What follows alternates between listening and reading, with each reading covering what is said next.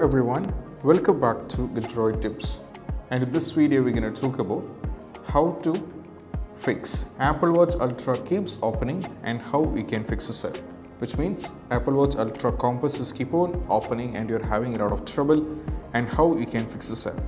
So let's dive into the steps. It is quite simple, just follow the instruction. First, tap over here in this diesel crown icon over here.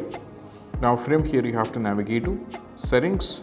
From here in the settings, you need to tap on general, and from here you have to scroll down and you have to tap on return to clock. Tap on this one, and from here what you need to do is you just need to choose always. Over here you have to return to clock, you have to select always, and once you select always you have to scroll down.